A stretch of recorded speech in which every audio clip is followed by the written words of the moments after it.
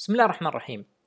في هذا الدرس راح نشوف ال assignment operator وال assignment statement وكذلك chained assignment. أول شيء خلونا نراجع بعض المعلومات أو بعض الأشياء اللي شفناها في ال assignment قبل.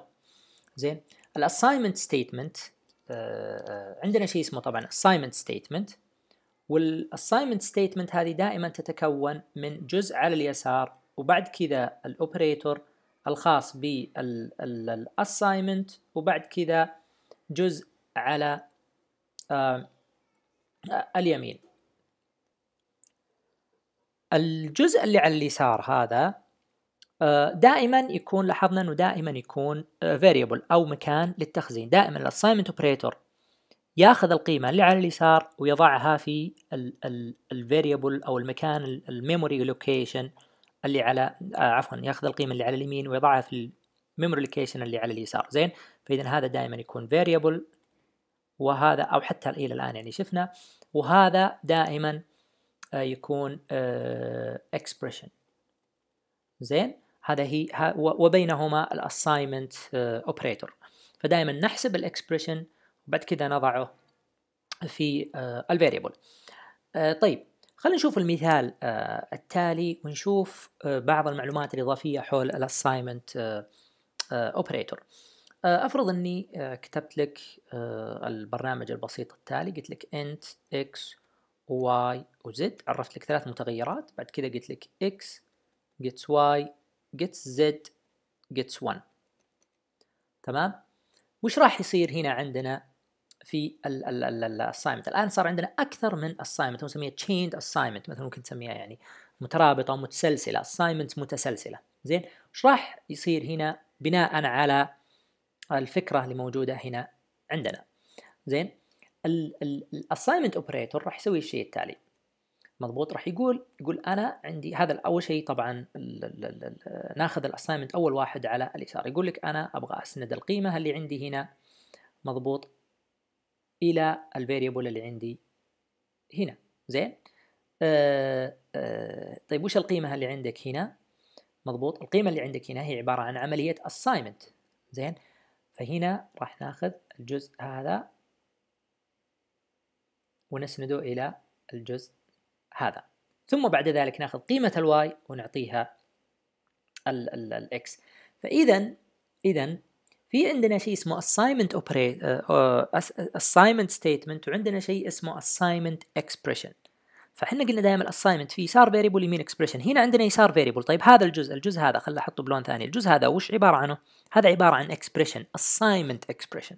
زين، هنا اذا بغيت تفهم بالضبط الجافا كيف تتفاهم كيف تتعامل مع الاشياء هذه، فهذا assignment expression يسند قيمه للواي وفي نفس الوقت يعطينا قيمه الواي، بس بعد ما يسند القيمه.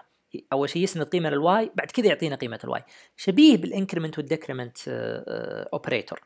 زين، الانكريمنت اوبريتور البلس بلس والماينس ماينس كانت اذا جاء مثلا قبل كان عفوا اذا جاء بعد كان أو اذا جاء قبل يغير قيمه الفاريبل بعدين يعطينا القيمه الجديده. فهنا نفس الشيء هنا في الاساينمنت اكسبريشن، الاساينمنت اوبريتور اذا صار اكسبريشن في مكان اكسبريشن، فانه يجي يسوي لنا عمليه الاساينمنت اول، بعد كذا يعطينا قيمه الفاريبل اللي سوينا له assignment.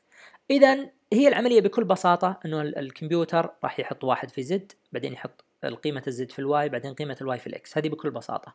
لكن اذا جينا نفهمها بشكل اكثر تفصيل، فإن نقول انه هذا الاساينمنت اوبريتور على يمينه اكسبريشن وعلى يساره فاريبل.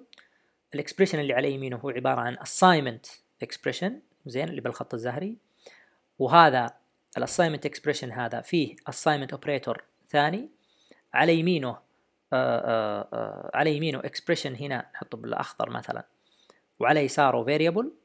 زين، الاكسبريشن هذا هو نفسه برضه بدوره عباره عن assignment expression، على يمينه expression صغير اللي هو الواحد او simple expression نحطه في وعلى يساره variable. زين، فاذا هذه تبدا الجافا تفكك بالشكل هذا، ثم بعد كذا تبدا من اقصى اليمين في العمليه، فتجي تحط الواحد في الزد. مضبوط، فلو كان عندنا هذه الميموري، زين، ولنفرض ان هذه هي الميموري قدامنا. اول شيء طبعا حجزنا الاكس والواي والزد. تمام. بعد كذا جينا ننفذ هذا البرنامج، فجينا حطينا الواحد في الزد، هذا هو. بعد كذا أخذنا قيمة الزد هنا وحطيناها في الواي، قيمة الزد بواحد فحطيناها في الواي فصارت الواي فيها واحد. بعد كذا أخذنا قيمة الواي وحطيناها في الإكس فصار الإكس فيها واحد.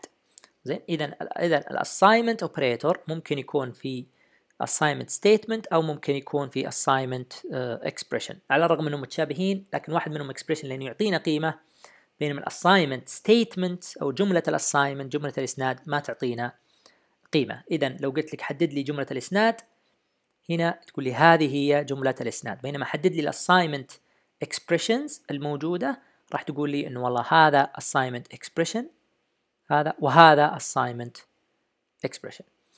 أرجو أن يكون واضح. إذا ما أنه اتضح لك بشكل دقيق جدا فعلى الأقل افهم كيف chained assignment هذه تشتغل. إذا كان عندك x gets كذا gets كذا gets كذا، فهي بالنهاية راح يأخذ القيمة دي يحطها في z، ثم يأخذ z يحطها في y، ثم y في x. هذا هو بالضبط اللي يصير في chained assignment. ولاحظ أن طبعا chained assignment تختلف عن هنا. هذه declaration، هذه يعرف لك 3 متغيرات مرة واحدة. هنا يعني هذه جملة واحدة جملة declaration، بينما هنا جملة فيها أكثر من expression.